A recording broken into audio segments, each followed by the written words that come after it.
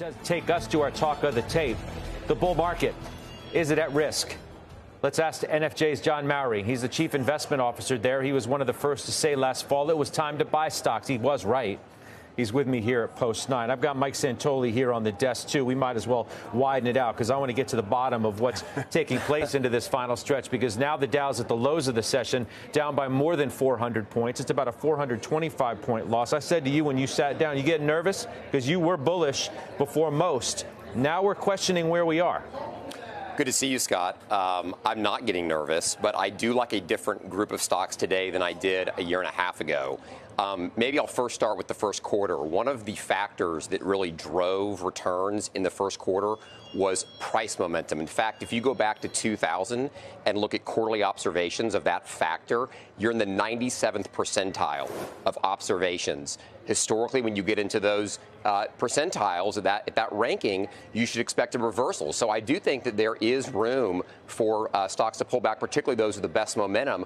Where I think more interesting opportunities lie are in some of the traditional value areas, as well as small caps and mid caps. Yeah, Mike Santoli, I mean, you're getting, I think, a real time and real world view, if you will, how jittery the market is to any major developments relative to geopolitics.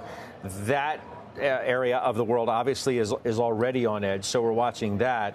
You know, oil moving higher is not great for the bull story about where inflation is going. It ratchets up sort of concerns overall.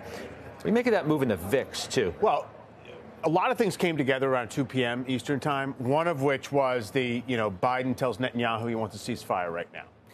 Another one was Kashkari of the Fed saying maybe we don't get any rate cuts at all because if inflation keeps bumping sideways. All of it happened at once. I look at yields plunging and oil up and the VIX where it is and say this ain't about Kashkari saying we might be on hold. That's exactly right. I agree with that. So that's sort of, if you want to just triangulate. But what was the setting for all of this? Which is, you mentioned market's jittery. The market hasn't had a care in the world for months. And so it's been very calm and placid and just rotating and been able to be perfectly cooling off sideways.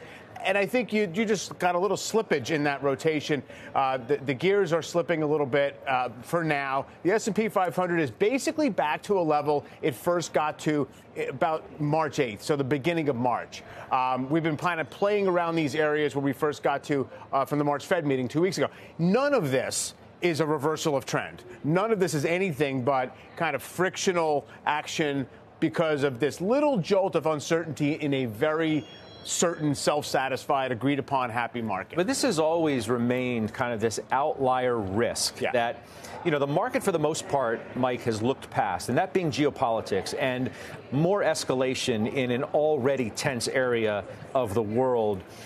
Especially coming now when you've had a bit of a backup in rates. Now, I know a flight to safety. You see what's happened with the yen, and you see what's happening here with bonds getting a bid and rates going down. But the market hasn't really fixated on what's been taking place in the Middle East. It's looked past it. It has. And honestly, if you had to kind of give your preferences for why the market has an intraday reversal, you'd almost prefer it would be one of these like, oh, we're clenching up because of a what-if geopolitical scenario, because usually those are fleeting and usually those aren't, the major trend changers. But, yeah, you're absolutely right. I do think that there's been enough of a kind of, incremental tensions raised, Israel, Iran. I don't want to speculate on the scenarios. Sure. It just shows you at a moment when a lot of people feel like the market maybe deserves to back off for some reason or other, at a market when momentum has been carrying the day, when we do have some jitteriness just ahead of the jobs number. I mean, that's coming on Friday, too, and there's two-way potential swings on that one. I think that explains part of how we just reacted to some of these headlines for today. certain, I can tell you. I mean, by the way, it's also tax time. You're going to find, I always say, it's Murder on the Orient Express. Everyone did it. You go through all the culprits, and they all tried to kill him.